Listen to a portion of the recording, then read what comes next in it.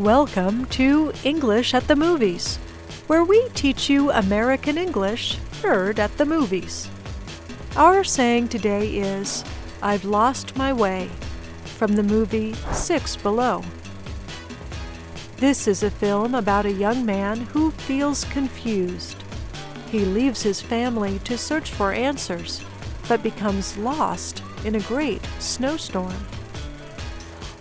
Listen for the expression, I've lost my way.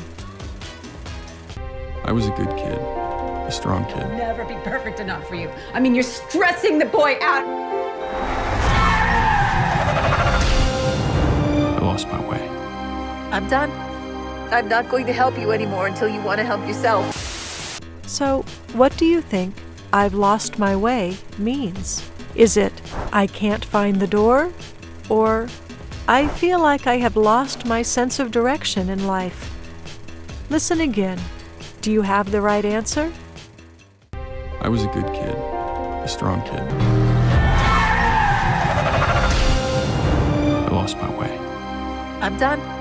I'm not going to help you anymore until you want to help yourself. I've lost my way means I feel like I have lost my sense of direction in life. People usually use this term when they cannot seem to find a purpose. In the movie, the child's father seemed to be putting pressure on him. As he gets older, things start to go badly, and he does not know how to fix them.